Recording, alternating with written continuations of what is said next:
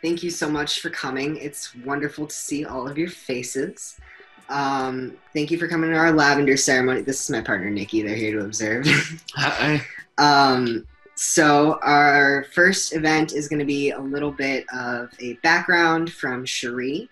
Then we're going to do a little bit of commentary from our community, if anyone wants to give some celebratory words for our graduates. And then there's a reading of names of our graduates. And then there's a performance by me, and then we'll wrap up. So Cherie, take it away. Great. I just have a couple of short remarks, just a little bit about the history of Lavender graduation and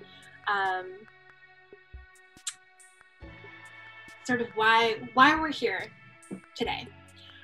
So welcome everyone to the second annual Lavender Ceremony at Columbia College Chicago. Though we're celebrating a little bit differently this year, our SDI team is so excited to be with you and to recognize you for your accomplishments.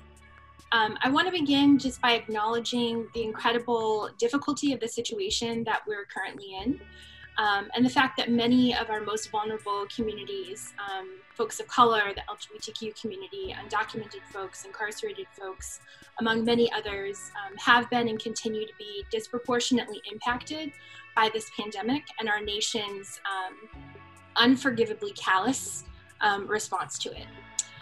We know that our communities are vibrant and resilient, and that the collective activist and survival strategies we've long cultivated will see us through. But I also want to acknowledge that for many of us, the road to another day can be treacherous and really tiring. So I hope that wherever you find yourself at this moment, that our time together this evening can be a place of respite, of solace, of joy, of visibility, and of love. So Lavender graduation, or Lavender ceremony in our case, is an annual ceremony conducted on numerous college campuses to honor LGBTQA students and to acknowledge their achievements and contributions to their community. The first Lavender graduation ceremony, which was created by Dr. Ronnie Sanlow, took place at the University of Michigan in 1995 with 3 graduates. The color lavender, in case folks don't know, the color of the cords that you received or will be receiving, is a combination of the pink triangle that gay men were forced to wear in concentration camps and the black triangle designated lesbians as political prisoners in Nazi Germany. During the LGBTQA civil rights movement, these symbols of hatred were taken and combined and reclaimed to make symbols and a color of pride and community. By 2001, there were over 45 Lavender graduation ceremonies at colleges and universities across the country. Today, that number is in the hundreds, and Columbia was finally added to that list of participating colleges last year, thanks to the efforts of our very own Matthew Riley, who took it upon themselves to begin this tradition at Columbia. I would note, without any official support or having that as part of their role, just something that they decided to do for this community.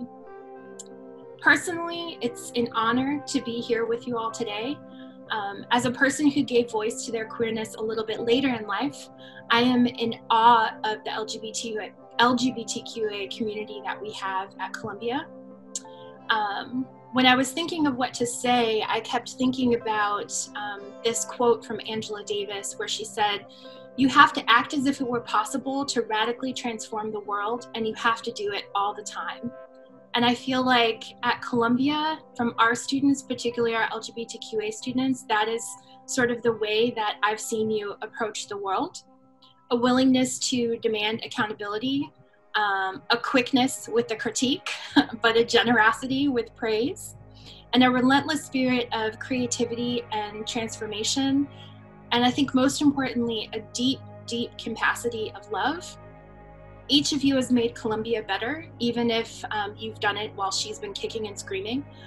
You've made it better and have made our community more just and more inclusive for all of the students that will follow you. I am in awe of what you have accomplished, and I'm excited to see what you do next.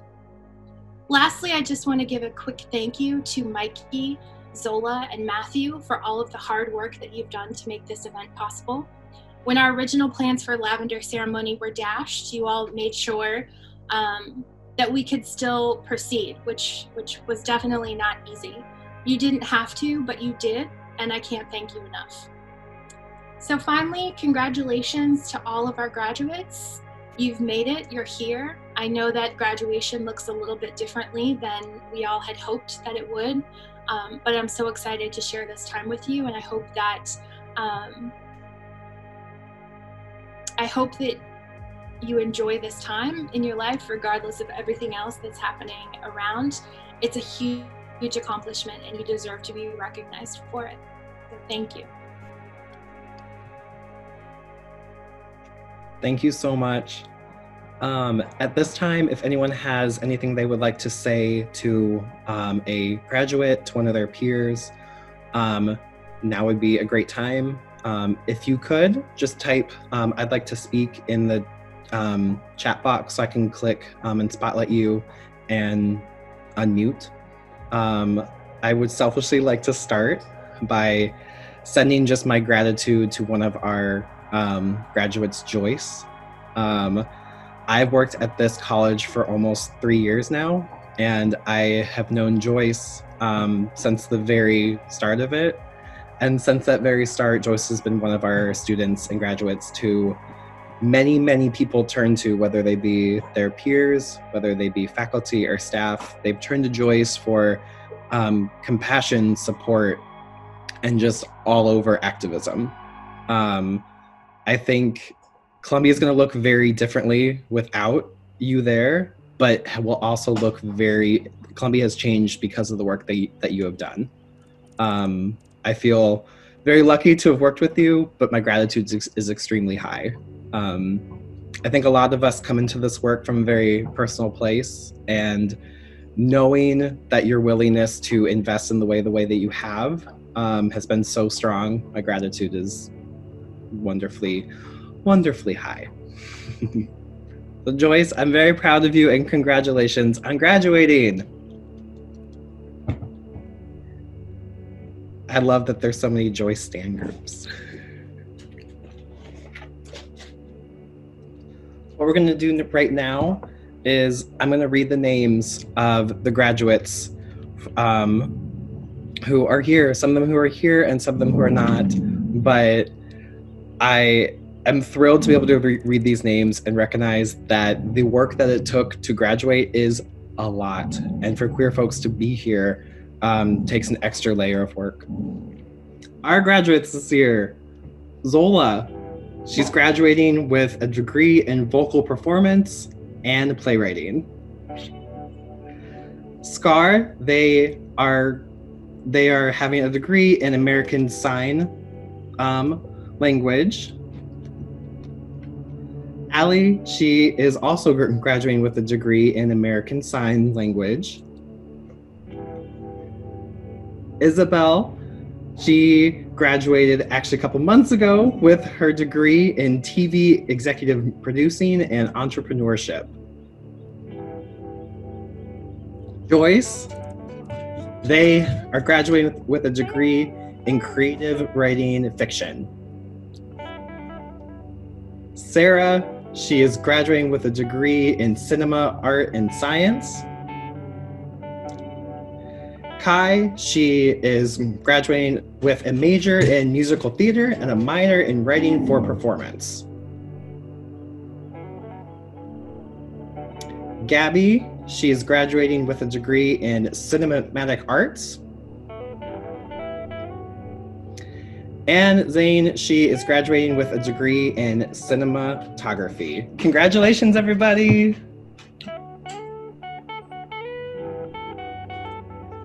Wonderful. So at this time, to celebrate, we're going to have a performance from our very own Mikey. So this is a song called The Lost Boy by someone named Greg Holden. Unfortunately, I did not write this one. All right. Left my home still as a child, alone walked 1,000 sorry miles to wait for my father to gather up his tools. He said, my boy, you've gotta run. Don't wait for me, don't wait for mom. We'll come get you when it's safe for us to move. So I waited many years, held back the pain behind my tears, for my father to come find me like he said. In the time I didn't know just how hard the wind could blow, but I made brothers of a different kind instead.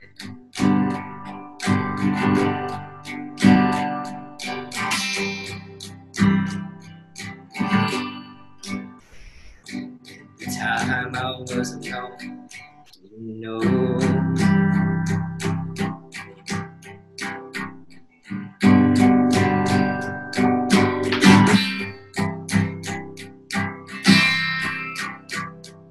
At the time I didn't know just how hard the wind could blow towards disaster, the things that I would see. I never found my father, I never found my mother. Even would I know in my lifetime I would be a hero to the masses, to those born without chances. There's a freedom that everyone deserves. I know there's greed and there's corruption. I've seen death and mass destruction, but I'm telling you, and I hope that I am heard. I will not be commanded. I will not be controlled.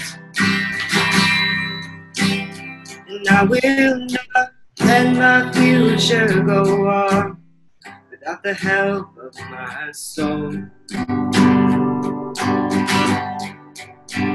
And I will not be commanded.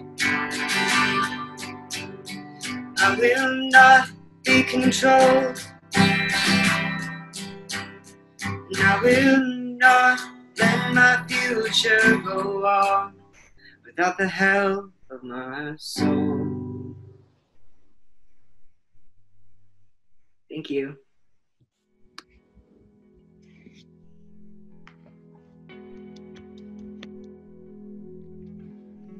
And Maddie or Cherie, did you have any closing remarks? I would just like to say again, congratulations to all our graduates.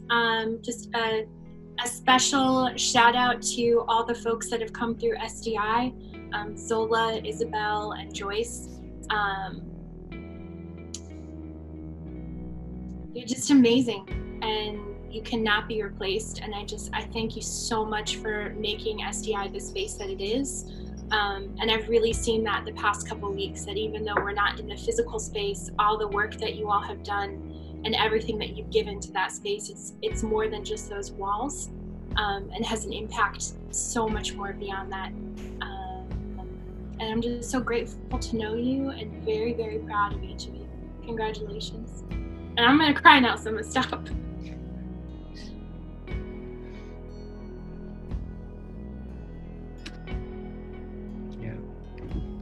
So thank you all so much for coming. It's been an honor to honor you. And I wish you so much luck in all of your endeavors in the future. It's been great having you. Congrats, everybody.